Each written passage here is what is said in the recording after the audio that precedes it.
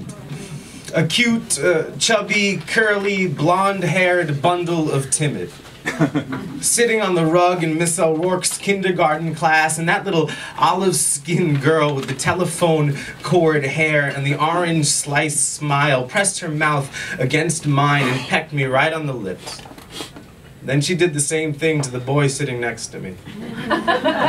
Shrugged her shoulders and walked away. Back then, if you asked me, I'd say that love was like a friendly competition.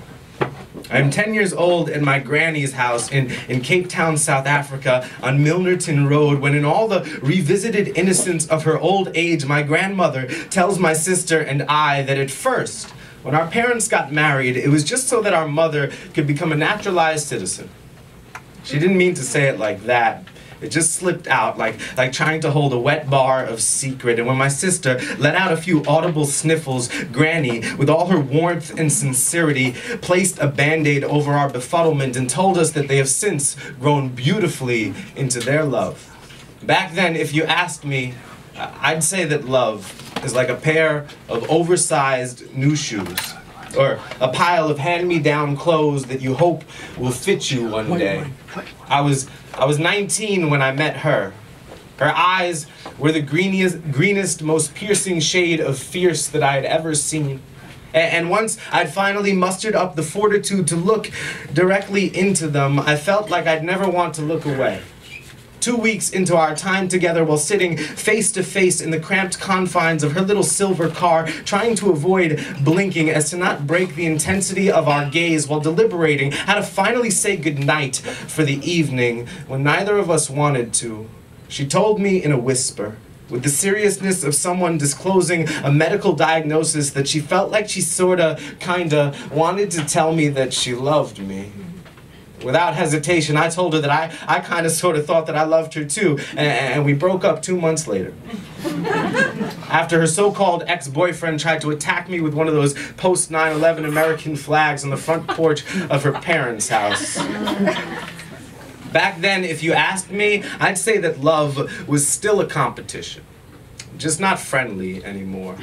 That it was a cruel game, a heated argument, something that ends before you get a chance to really define it, something that can be hijacked from you while you're in the clouds. Then there was her. The first time she told me she loved me was during sex. And I'm not sure if she said it by her own volition or if I had just pumped the words from deep down in her womanhood right up and out of her mouth. And after that, she coveted holding my hand wherever we went. I still remember that day that we walked past a group of people who shared her complexion, and she loosened her grip on my hand.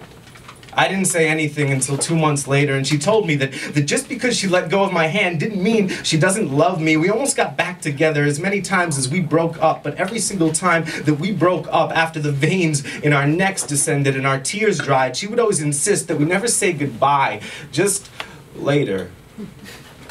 Back then, if you asked me, I'd say that love is a tight grip, a mutual agreement that it's riddled with stipulations, that it's like a broken mug and a bottle of crazy glue. That you keep putting it back together every single time that it breaks, hoping that the next time it'll stay whole long enough to hold something warm again.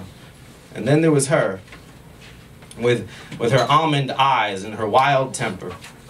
See, the morning she and I conceived him, our souls, they slithered out of our bodies and bled into each other like watercolors soaking into a blank canvas. We loved, competed, survived for 3 years.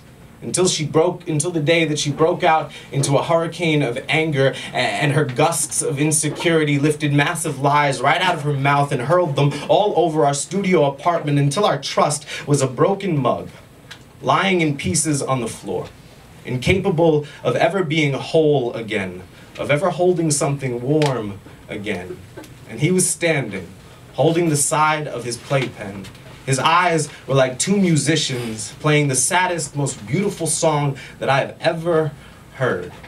And ever since then, if you ask me what love is, I'll tell you that I don't know. But it's something that you recognize better when you've lost it. Wow.